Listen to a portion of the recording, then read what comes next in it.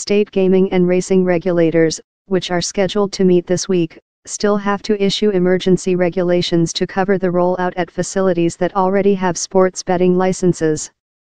Murphy's signature positions New Jersey to be the second U.S. state to potentially roll out full-scale sports wagering, after Delaware last week. Some states are rushing to implement sports betting in the wake of a U.S. Supreme Court decision in May that overturned a 1992 law banning it in all but a few places, including Delaware, which had only allowed limited wagers. Gross sports betting revenues at New Jersey's casinos and horse racetracks will be taxed at 8.5%. After 30 days, the state will allow online bets as well, which will be taxed at 13%. People placing bets must be at least 21 years old.